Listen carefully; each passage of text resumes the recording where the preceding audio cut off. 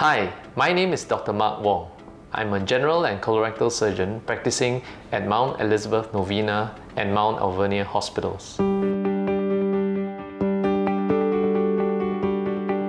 Prebiotics are non-digestible fiber, commonly found in foods like vegetables and fruits, and they are the source of food for probiotics. Probiotics, in comparison, are actually live microorganisms that are beneficial to their hosts, and they comprise mainly yeast and bacteria like lactobacilli and bifidobacterium.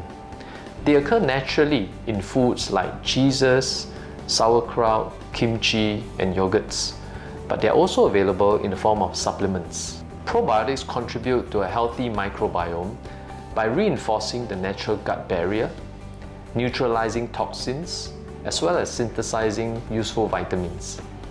In my practice, I use probiotics for patients after colonoscopy, as I find it helps them to return to a normal bowel function faster. I also use it to treat patients with irritable bowel syndrome, antibiotic-associated diarrhea, as well as inflammatory bowel disease.